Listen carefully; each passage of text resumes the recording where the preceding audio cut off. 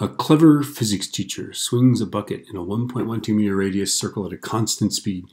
It's hard to do that at a constant speed. That's why I put clever in there. What is the maximum period the motion can have for the water to stay in the bucket? Okay, so here this thing is, right, in a circle, and I don't know if I can do a red pen demonstration. No, I'm going to go for it. I'm going to go for the red pen. Okay, so keep in mind that this water is accelerating toward the center. At the top, it needs to have an acceleration that's bigger than or equal to 9.8.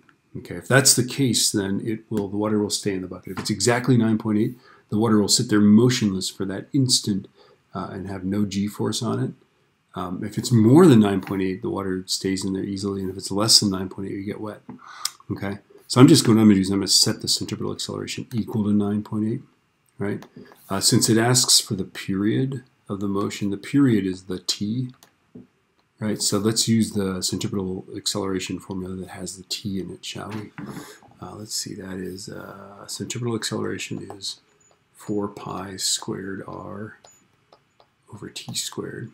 Okay, so all we're going to do is we're going to say that the acceleration is 9.8.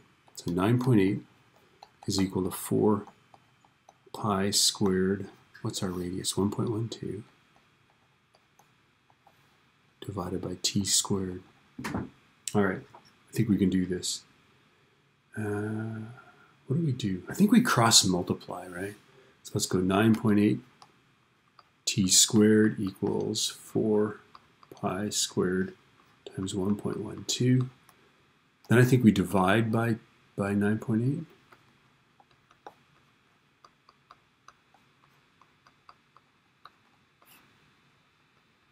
I think my computer's getting ready to take off here.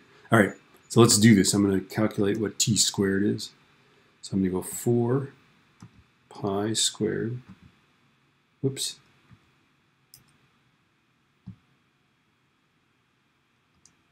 4 pi squared times 1.12 divided by 9.8, and that's going to be t squared.